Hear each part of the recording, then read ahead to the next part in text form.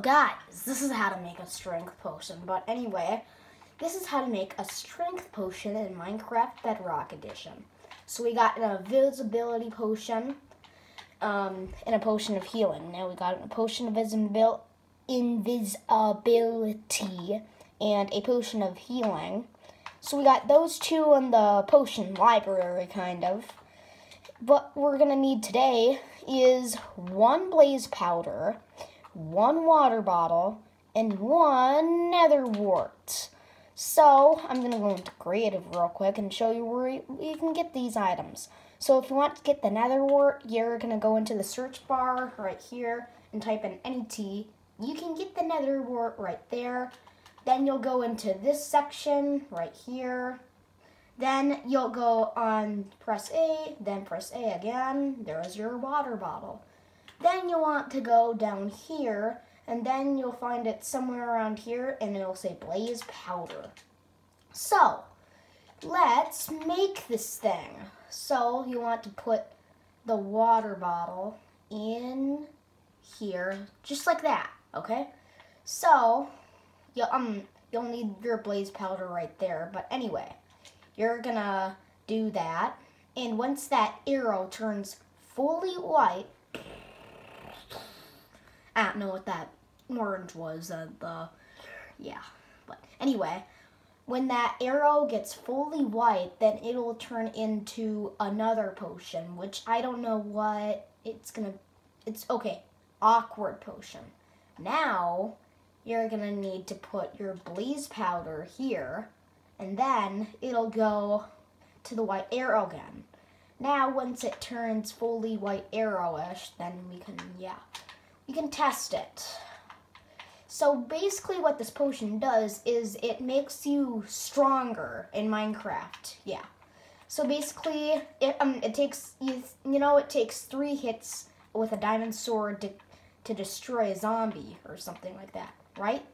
Well, with the potion of strength, you can probably you can kill him with 2 hits because it makes you stronger in Minecraft. So that's what it does. Anyway, we got a potion of strength. It says when applied +1 attack damage. So you know how with the swords it says 4 attack damage, 5 attack damage, 6 attack damage, 4 attack damage. That's a weak sword for golden.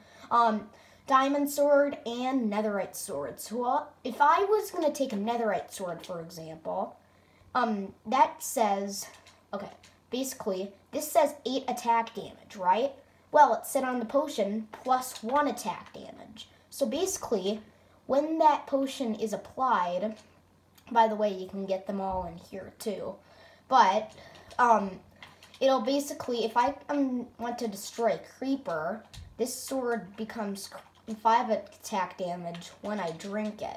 So let's drink it. These are my testing grounds over here, owned by me. So basically, it makes me stronger. Yeah, I'm on a rage rush. Don't mess with Keith. Yeah.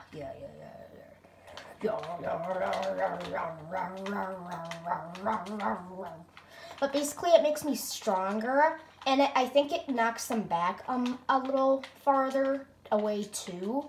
So basically, yeah, it does that. But it just makes it really easy to kill mobs and stuff like that. So yeah, it's pretty cool. But I'm just gonna kill these 3 monsters. Yeah, I'm just gonna kill these 3. Then I'm gonna, well.